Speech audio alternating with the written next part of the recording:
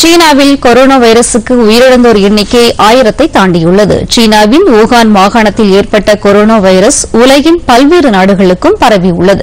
இந்நிலையில் சீனாவில் நேற்று மட்டும் 103 பேர் உயிரிழந்த நிலையில் இதுவரை உயிரிழந்தவர்களின் எண்ணிக்கை 1011ஆக அதிகரித்துள்ளது.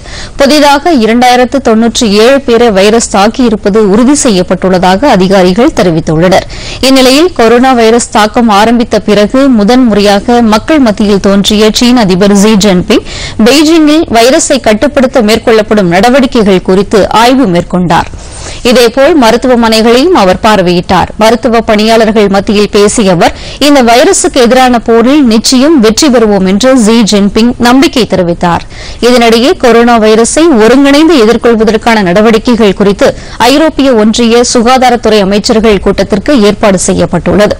உலக சுகாதார அமைப்பின் பிரதிநிதிகள் மற்றும் ஐரோப்பிய ஒன்றிய நாடுகளின் சுகாதாரத்துறை அமைச்சர்கள் கலந்து கொள்ளும் இந்த கூட்டம் நாளை மறுதினம் நடைபெறவுள்ளது.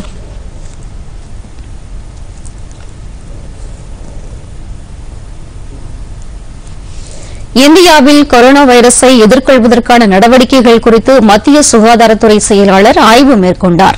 சீனாவில் கொரோனா வைரஸ் பரவிய நிலையில் சீனாவில் இருந்து வந்த கேரளாவைச் சேர்ந்த 3 பேருக்கு கொரோனா வைரஸ் இருப்பது உறுதி செய்யப்பட்டது.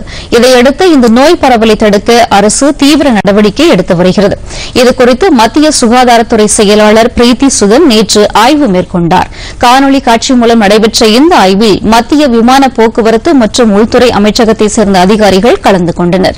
அப்போது பல்வேறு அமைச்சகங்களுக்கு இடையேயான ஒத்துழைப்பு குறித்து எடுத்துரைக்கப்பட்டது. இதனிடையே கேரளாவில் கொரோனா வைரஸ் தாக்குதலுக்கு உள்ளாகி திரிசூரில் உள்ள மருத்துவமனையில் அனுமதிக்கப்பட்டுள்ள நபருக்கு கொரோனா வைரஸ் இல்லை என்பது தெரியவந்துள்ளது. அவரது உடல்நிலை சீராக உள்ளதாக மருத்துவர்கள் தெரிவித்துள்ளனர்.